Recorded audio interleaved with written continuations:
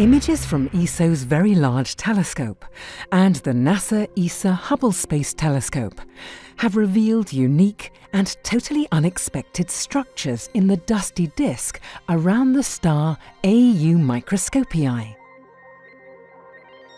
These fast-moving wave-like dust features are unlike anything ever observed or even predicted before now.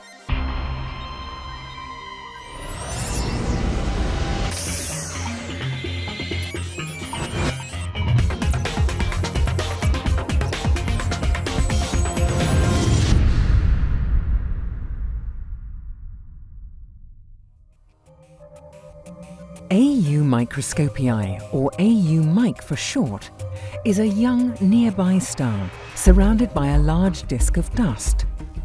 Studies of such disks can provide valuable clues about how planets form.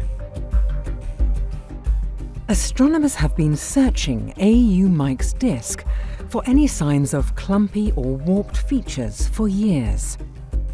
Such features might give away the location of possible planets. For their search, astronomers have now used the powerful new imaging capabilities of ESO's SPHERE instrument mounted on the Very Large Telescope.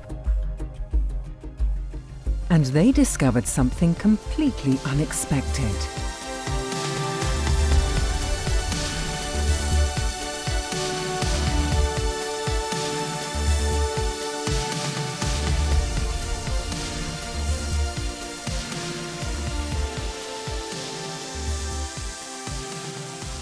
Five wave-like arches at different distances from the star showed up in the new image.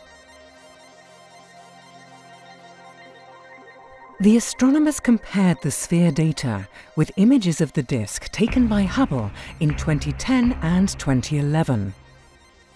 The comparison of the data showed that these ripples were moving, and moving very fast.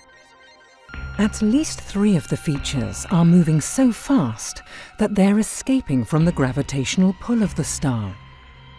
Such high speeds rule out the possibility that these are conventional disk features, caused by planets disturbing material in the disk while orbiting the star.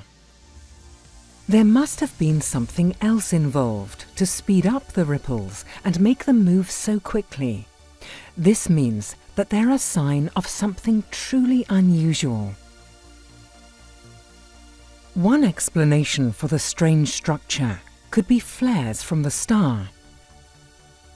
AU Mic often lets off huge bursts of energy from its surface.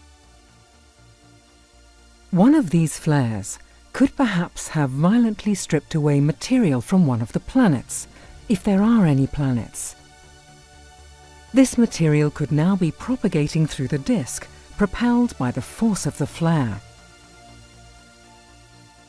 To get the final answer to the nature of these features, astronomers will need additional observations made from the ground and from space. But for now, these curious features remain a big surprise and an unsolved mystery.